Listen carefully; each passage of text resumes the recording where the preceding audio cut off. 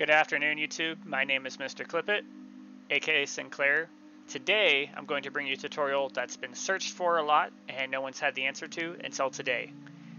I'm going to be doing a tutorial on a bot that you can set up follower alerts, loyalty points, and much more for, you guessed it, kick.com. I know there's a lot of mixed reviews on kick.com, but I'm not getting into that today. Today I'm just giving those who actually choose to stream on kick.com a tutorial that they need. So let's get into it. Alright, now that I have your attention, let me introduce you to LiveBot. This is a great tool to use for your kick.com stream. Sorry, it's been a long day.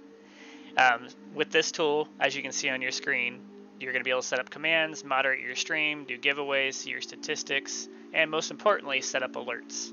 So go ahead and get your account created, and then we'll start from there. Alright, without further ado, let me introduce you to LiveBot. This is where you're going to set up your follower alerts. You will go ahead and click on Overlay, which you can't see unless I scroll up farther, and then you click on Follower Alert. This will pick up your tools that you can use to create your alerts. You have all the different things that you can do with the sounds, the animations, an image, or if you want to choose a GIF. And basically, once you've added that and go through the steps and create it how you want it to look, you then copy the URL and add that to your OBS as a source. So anytime you trigger the alert, it'll appear on the screen just like this. And if you have a sound attached to it, it'll trigger that sound as long as you have the sound enabled on your desktop.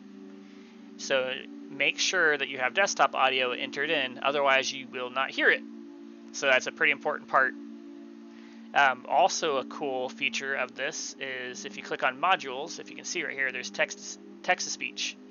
So you can also add a browser source for that, so you can hear your chat instead of having to look at your chat if you're playing games. Great feature to have already off the bat.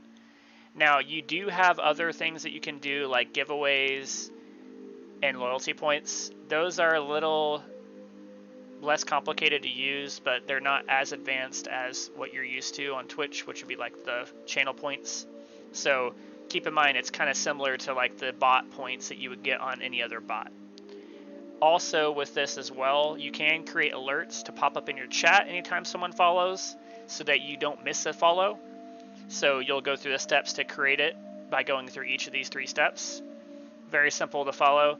If you want to create webhooks, you can do that as well.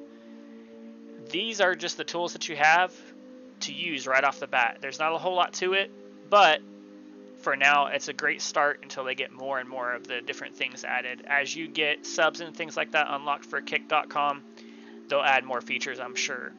But for now, you can add in the most important things, which is the commands. You have your filtered and banned words. You can have announcements. You can also see your statistics of your streams. So all in all, this is a great tool. If you found this tutorial super helpful, make sure you guys like and subscribe.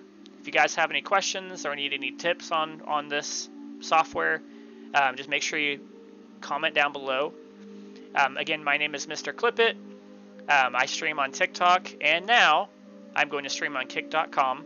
I have 44,000 fans on TikTok, 2,000 subs on YouTube, as you can tell here on the video if you look below. If you guys have any other suggestions on any new videos I should make sure you guys don't hesitate to go ahead and comment below as well. Thanks again for tuning into the tutorial, and see you on kick.com.